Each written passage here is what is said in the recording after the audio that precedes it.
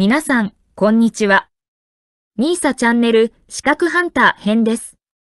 最新の英語ニュースを読み上げますので、英語の試験勉強やスキルアップにご活用ください。Ukraine mounts counter-offensive in Russia-held Kherson, while Moscow focuses on east. May 28, 2022, 9:22 a.m. Update, May 29, 2022, 2:45 p.m. VOA News.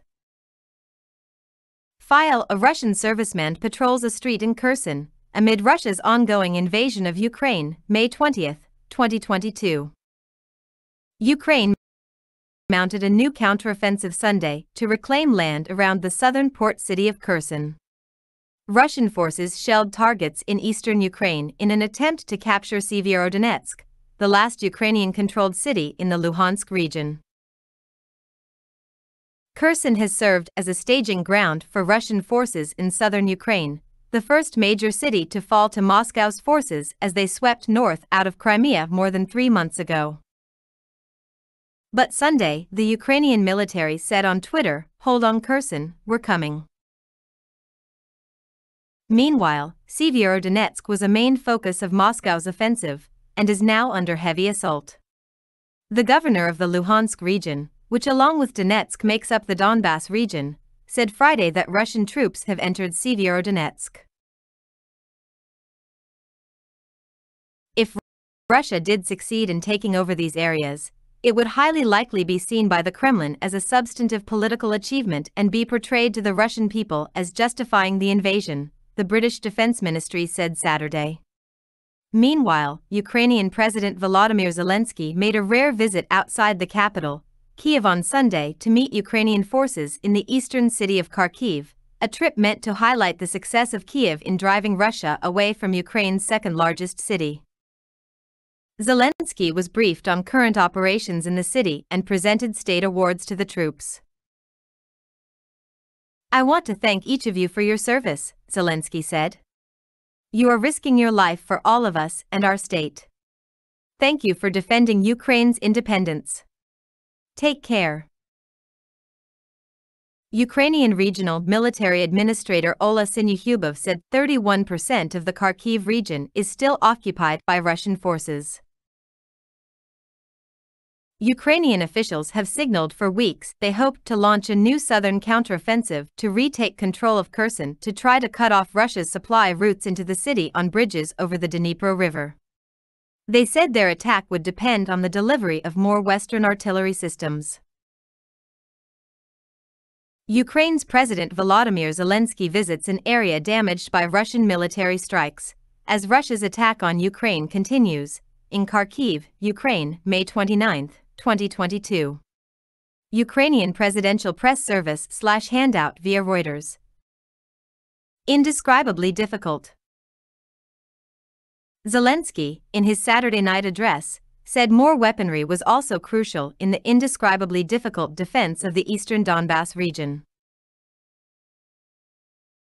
"Every day we are bringing closer the time when our army will surpass the occupiers technologically and by firepower," he said. But that, ultimately, he said, depended on continued and increased Western support. "We work every day to strengthen our defense. This is primarily a supply of weapons," he said. "Of course, a lot depends on the partners," Zelensky said.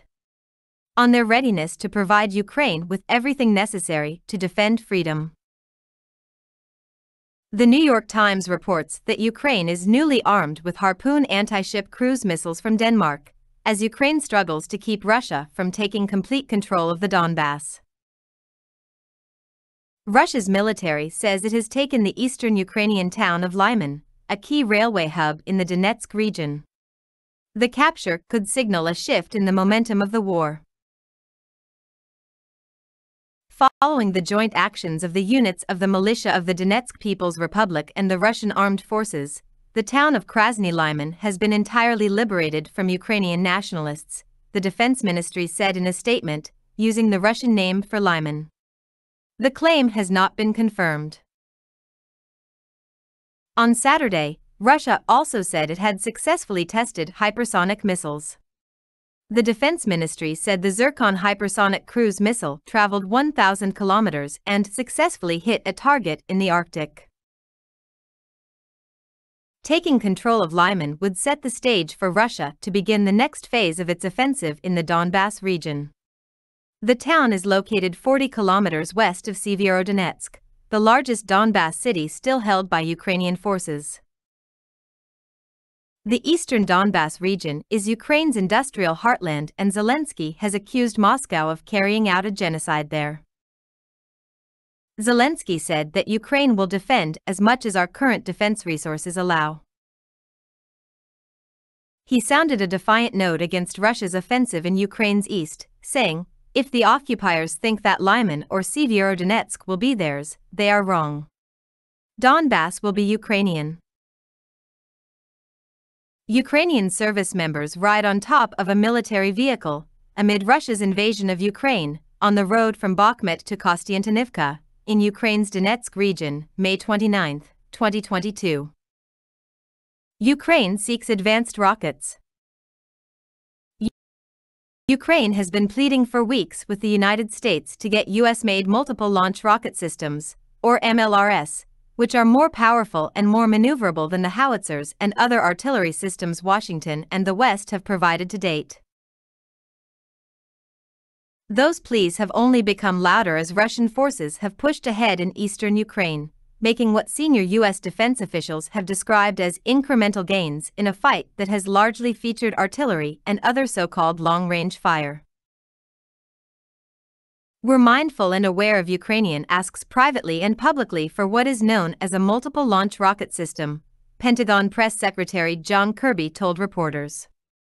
"But I won't get ahead of a decision that hasn't been made yet. We're in constant communication with them about their needs," he added.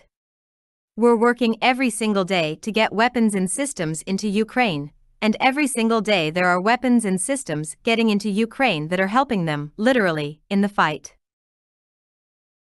Russian Foreign Minister Sergei Lavrov responded by warning that supplying Ukraine with weapons that could reach Russian territory would be a serious step towards unacceptable escalation. VOA National Security Correspondent Jeff Selden contributed to this report. Some information came from the Associated Press, Agence France-Presse, and Reuters. 以上で今回のミーサチャンネルは終了です。最後までご視聴いただきましてありがとうございました。